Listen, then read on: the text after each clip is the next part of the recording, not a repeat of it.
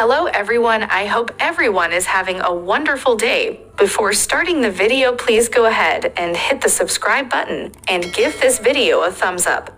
Savannah Chrisley caught heat when she mentioned during the episode of her podcast she released just before Thanksgiving she was grieving the loss of her parents.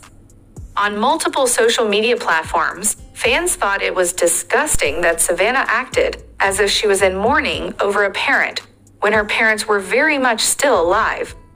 The Chrisley Knows Best star rehashed this statement despite the backlash during her most recent podcast episode. Savannah Chrisley mourns losing her parents. Now, Savannah has explained that she likely mourns the loss of her father a little more than her mother. She has revealed during a few different podcasts that her father just gets her. For Savannah, she can enter a room and her father just knows when something is wrong.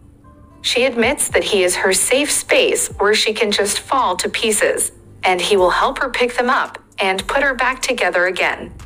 Despite being an adult, she continues to turn to and lean on her father when she needs that support. So she's having a pretty hard time dealing with the fact that he's going to be behind bars for a very long time. On multiple podcast episodes, Savannah has explained that it is difficult to grieve the loss of a parent who isn't actually dead. During one podcast episode, she noted that she hoped to reach out to other people who were experiencing the same things she was going through. She was especially interested in reaching out to those who felt as though the criminal system had done their family an injustice. Todd has encouraged her to be strong. During this difficult time, Savannah admits her father continues to be her rock. He's told his daughter she has to be strong. Moreover, he pointed out that she can still talk to him every day, even though he is behind bars. Likewise, she isn't actually losing her parent, so she should consider herself lucky, as there are some people who are mourning the real loss of their parents, and not just an uncomfortable distance.